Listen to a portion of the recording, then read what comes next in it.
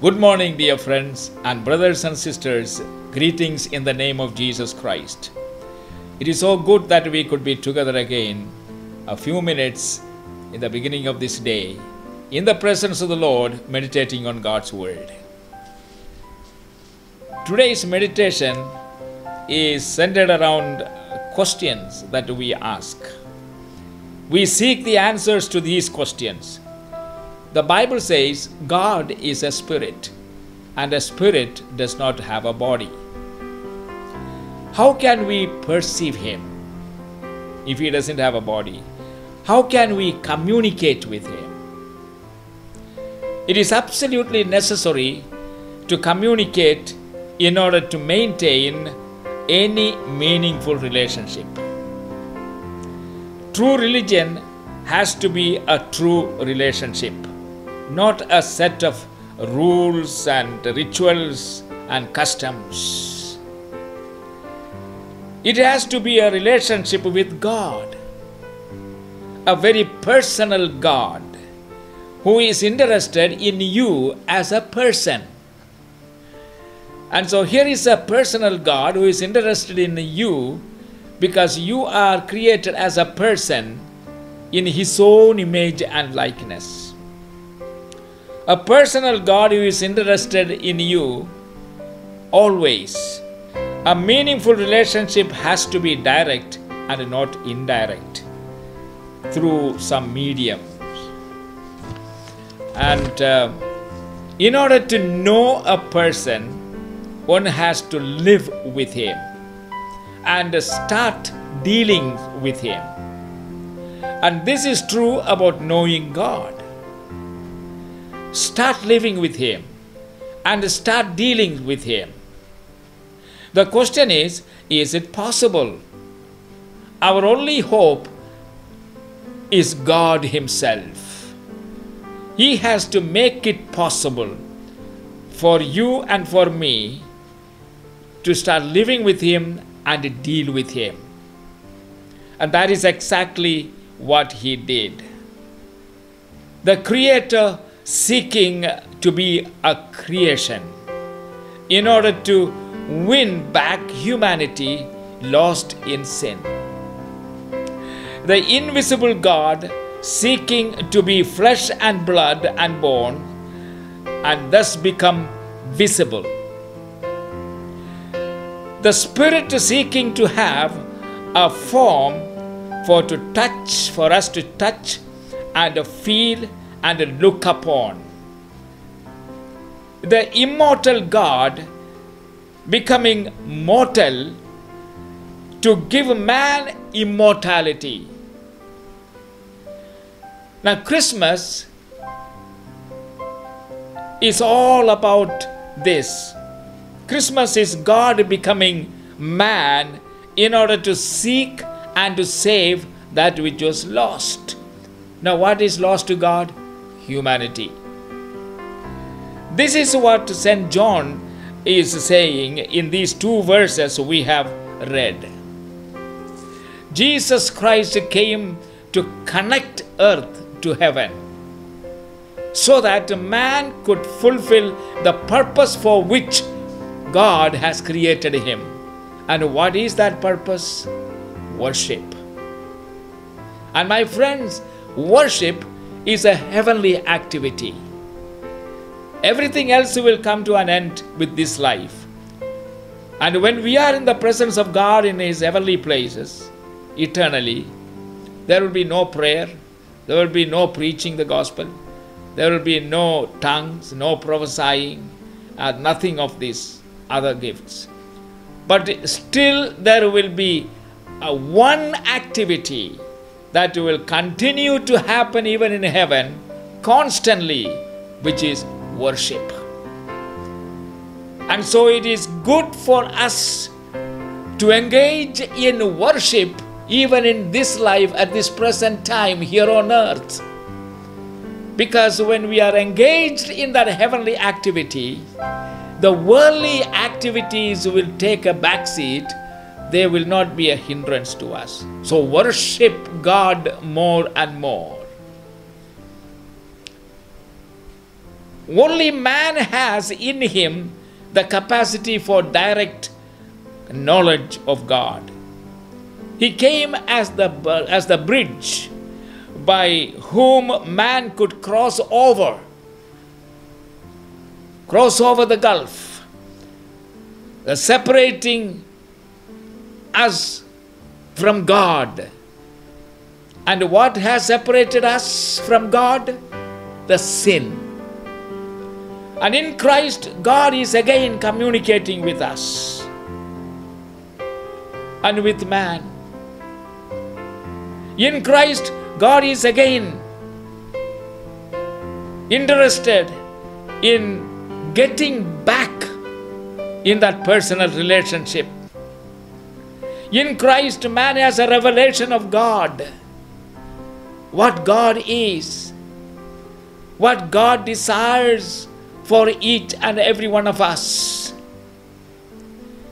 He wants everyone to receive eternal life by believing in the Lord Jesus Christ, God's Son. Jesus came to make us alive who were dead in our sins and in our trespasses and in our iniquity. And John's Gospel chapter 17 verse 3 says, "This is eternal life, that they may know you, the only true God, and Jesus Christ, whom you have sent." John chapter 3 verse 16 says, a very, very familiar verse to all of us. "For God so loved the world that he gave his one and only begotten Son, that whoever believes in him shall not perish, but have everlasting life."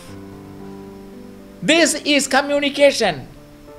God has communicated with us his will for us, that we believe God the Father and God the Son and thus have eternal life. As John's Gospel, the same chapter says, everyone who has the Son has life. And everyone who does not have the Son has no life, but the condemnation of God is hanging over him. And he also told us the consequences of rejecting the offer of eternal life. What is it? Judgment and condemnation. Why all this fuss about human being, about man? Because he is special. No other creation can be compared with the man's creation. He is God's own handiwork. My friends, everything else God brought forth into existence by the power of his word. He spoke and they all came into being. Not so with the human. For that God came down and he put some effort.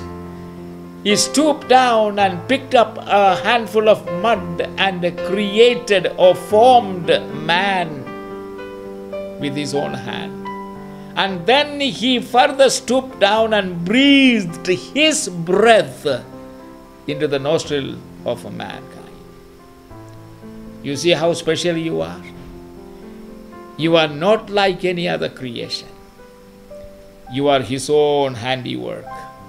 That is why man is called the crown of God's creation. And when he created man with his own hand, he put his own likeness and image in man. And so there is a reflection of God's nature in man. And that is what makes man very special. You are, my friend, very, very special. You have not evolved from a lower species of life into what you are today. No. You were created by the Creator as a special creation. And the main purpose for which you are created is to worship Him and glorify Him. And so the more you worship, you are fulfilling God's one purpose for which He has created you. And a man is the only creature which has the capacity to connect with God and then worship Him. No other creation, no other creature. And therefore, throughout eternity, we are going to live with God. He will allot to each one of us our responsibilities we have to accomplish in heaven and continue to do His work. But meanwhile, along with the work, this worship shall never cease either. And that is the beauty of life. That's why heaven is going to be a very busy place for God's people, but they never get tired, they never get bored, they never get uneasy. No. You are perfect in every way.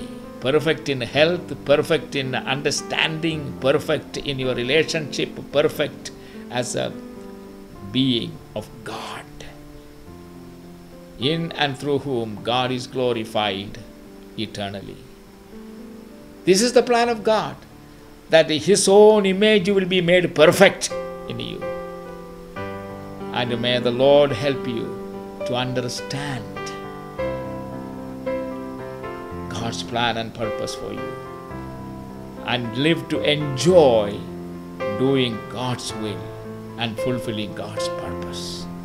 Father, everyone who is listening this will be excited about the prospects of living eternally with you, not only in doing our responsibilities which will be given to us to do throughout eternity, along with that, the joy and privilege of worshiping you. So we understand worship is a heavenly activity which we are privileged to do even now. And so may we develop the spirit of worship in us and continue to worship you, that we may enjoy God's power and glorify you. In Jesus' name, Amen. So my friend, this is the day God has given you. Worship Him, thus glorify Him, and have a wonderful, great day. Amen.